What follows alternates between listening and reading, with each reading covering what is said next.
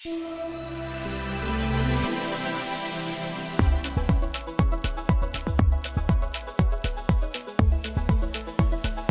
I'm presenting on a very interesting project that we worked on. We ran a performance tracker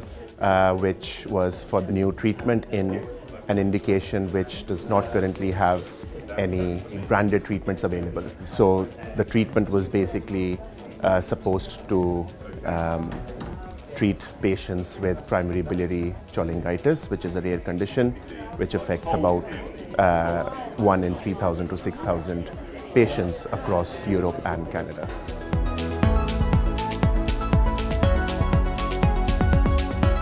It's helping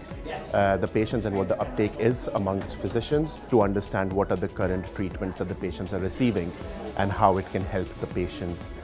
in getting a better life if they were not already tolerant to the existing generic treatments that are available.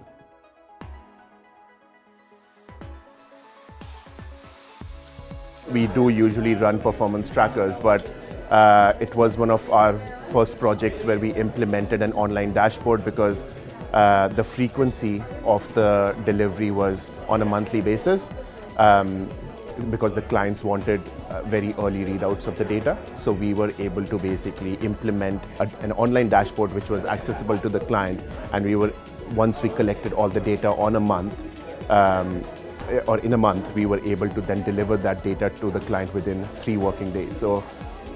the speed of delivery was something that the client really recognized, and it was really